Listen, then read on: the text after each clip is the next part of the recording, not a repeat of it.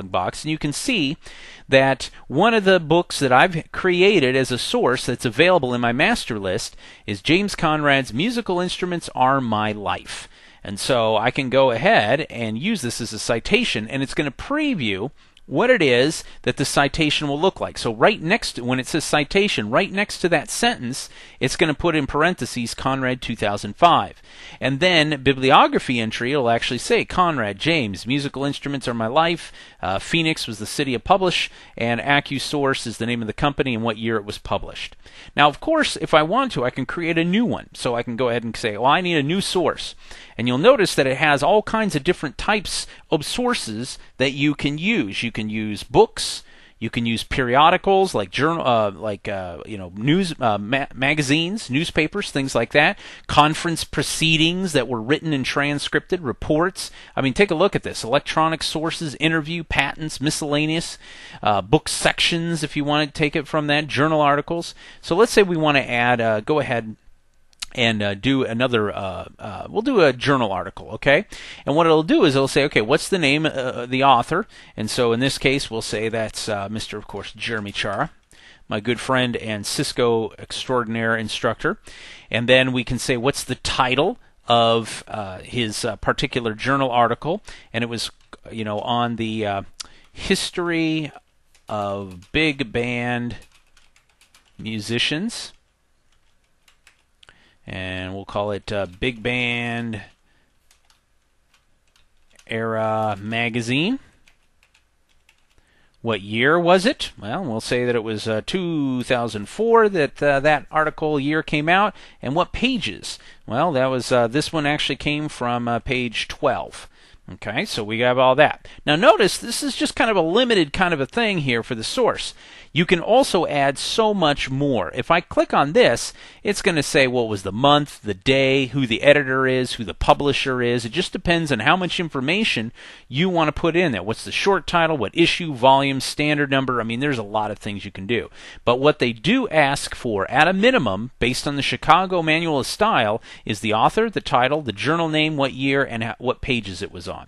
So we'll say, we'll take that back off and just say this is the information we want. We click OK, and now look at this. I've got Jeremy's thing. I've got James's thing right here. I can choose any which one of these. Big Band Era Magazine, 2004, page 12. So now I can go ahead and say, well, this is, which one do I want for my source? Well, you can, of course, choose any one of these, and I can double click on it if I want.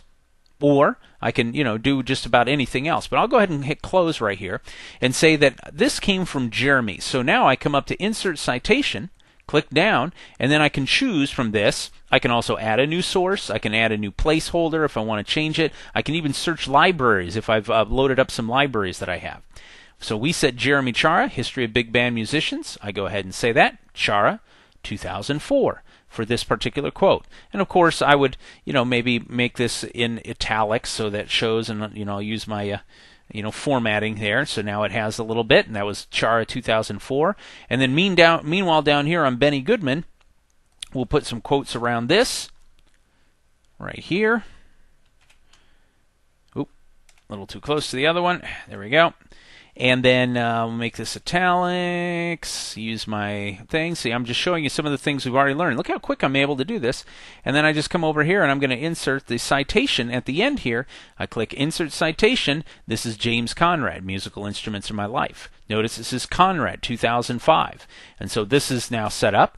And then, of course, up here I still have Chara, 2004. And notice when I hover over this, it does give me that kind of blue, like, oh, this is a tagged field inserted.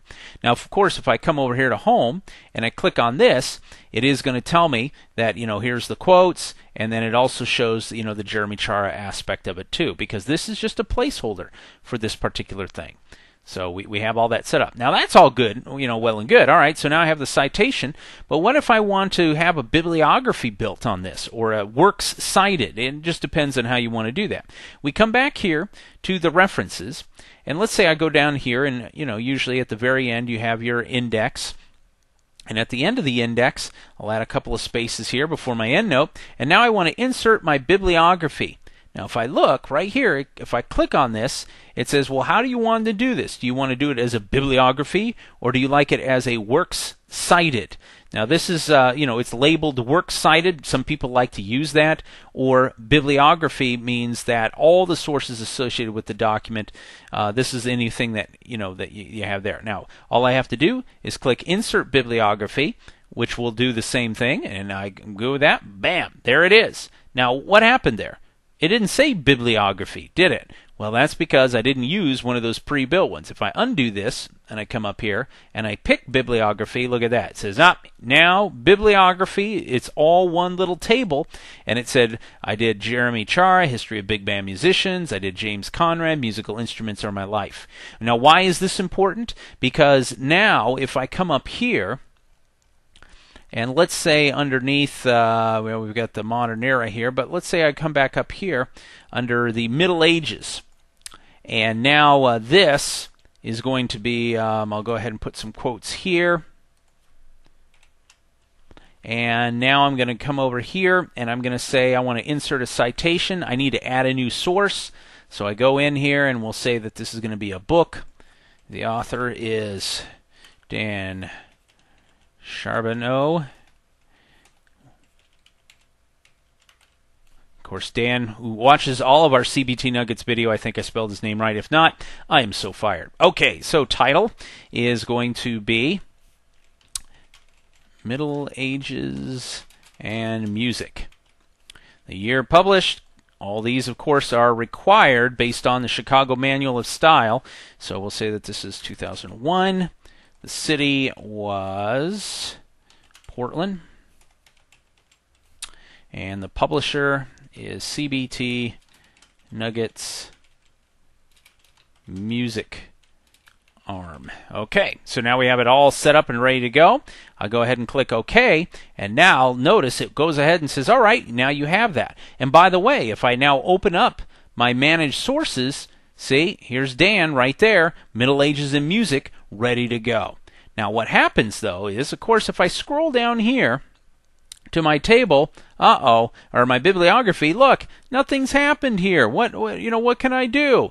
So now if I double click on this, you'll notice it opens up the table information that I have here. Now I can make some changes. If I want to change the way that it looks, I can convert it back to static text, or look at this, update citations and bibliography. I click on that and bada bing bada boom, here's Dan right there.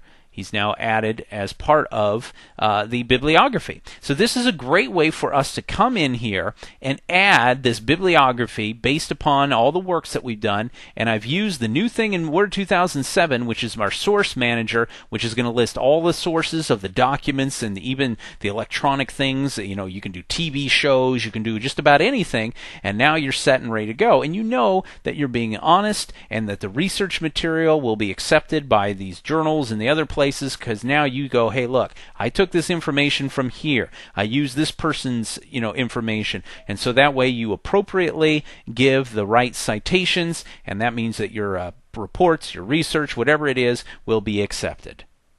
A great way to close out our Nugget videos on references and indexing with our footnotes and endnotes. We can make our little comments that we need to, or add a little bit more information and put that either at the end of the page with a footnote, or an endnote, which is at the end of a chapter, section, or maybe even at the end of the document itself. Then we had the source manager. This is brand new for Word 2007. Boy, was it needed. Now instead of having, let's say you've got 150 citations from magazine articles and TV shows and books. Well, now you can collect them all, and now as you go through, you can just simply, once you get to the end of that place that you quoted from, you click Insert Citation, pick it, boom, boom, boom, and then at the very end, you can create that bibliography of all those people that you quoted and use their material, and that way you're on your way to getting your document maybe published for yourself, or perhaps maybe just sharing with the rest of us. I hope this has been informative for you, and I'd like to thank you for viewing. Microsoft Word 2007 Collaboration. Let's take a journey back in time to the days that you were in maybe kindergarten or first grade, and we all sat down in a circle and we were required to share and do show and tell and all the different things that were going on. Well, maybe not that much, but in the world of Word 2007, we typically have people look at our documents, make some changes, some suggestions. Collaboration is a powerful tool of the Office product, and we have some great tools we can use here in Word 2007. Anytime you're talking about collaboration, you are going to have a lot of different things you can turn on and review. And so we're going to take a look at how we track the changes in our document, then how we send our documents out to other people for them to review, some options that we can change on the colors of the changes, whether we put underlines or strike-throughs, what color it'll appear, merging the documents, that once we get them, the changes, we can merge them together and then see what the different changes were, and then we can accept or reject those changes. We can protect our documents. Maybe you don't want to send it out and have people mess with the formatting. You can do that. And then we'll finalize our document so it'll be read-only and no more changes can be made. So we'll start off here with, of course, our history of instruments that we've been working on over the past couple of Nugget videos. And right now, I am on my computer, and I want to start making some changes. But of course, I'm eventually going to be sending these changes out to other people, and I want to make sure that I'm keeping a track of what's going on. So in order to do that, I need to come up here under the ribbon on the Review tab. So I go ahead and click on the Review tab. We've already kind of seen the whole thing with the spelling and grammar and some of the proofing and some of the things that we can do. But here is where we're going to start concentrating on making some changes, tracking the changes, accepting or rejecting changes. We'll eventually, at the end of this, show how to compare, and then even how we can protect our document from too many unnecessary changes here. So first thing we're going to have to do is turn the tracking on. Now to do this, you just simply come up here, you click on it and say, well, I want to track changes. So we go ahead and turn on track changes, and it'll say, all right, now track changes is now turned on. So now, let's say I come down here to my history of instruments and ancient history, and I start doing some editing. Like, let's say that this particular phrase here is not good, and I want to delete it. So I highlight it, and then I hit delete. Now watch what happens. It just puts a red line through it, turns and changes the color. So now, even though I can still see this line, a change has been made. Now if I roll over it, you'll notice it says that Chris Ward deleted this on this particular day at this particular time, and this is what I deleted. So I can see it with right there. The boxes just show up right there. Now I can also go ahead and add something. So if I come over here and say Persians and Greeks, the Greeks really enjoyed, really enjoyed stringed instruments like the harp. So now this shows up, and again, if I roll my mouse over, it says that Chris Ward is the one that inserted this, and so it's an insert. This would be a delete, and what I deleted. And then I can even make comments. So for like Persian and Greeks, I can say, well, okay, this might be something I might want to make a comment on. I can highlight it and just say Insert Comment. Now watch what happens when I do this. It's going to bring out over here to the side one of my balloon comments, and here it says Comment CW1, which is the name of that I've given. Remember when we installed our Office, it asked us what the name was and the year initials, and so I put, well, CW. I can change this, by the way. We'll see that in the nugget on how to personalize, which is our next one when we get to that. So right here I might say, are there any other ethnic groups of this period we should cover? And I'll put that question in. So now I have a comment, and so anyone who's reviewing this will go, oh, Chris asks a great question.